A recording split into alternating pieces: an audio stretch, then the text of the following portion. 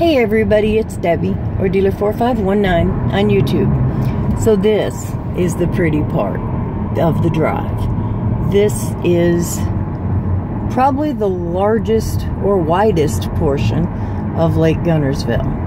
And just so you guys can see that it goes under the road, it picks up over there. Now also over there are chicken plants. I think it's Tyson now. If you don't know what a chicken plant is, you don't want to know now what they do inside that building. But this is probably the most beautiful thing. And if you look really up on that hill, you'll see a house.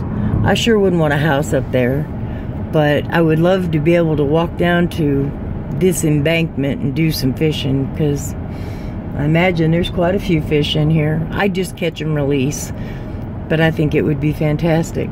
All right, you've had the grand tour of water this trip. Bye.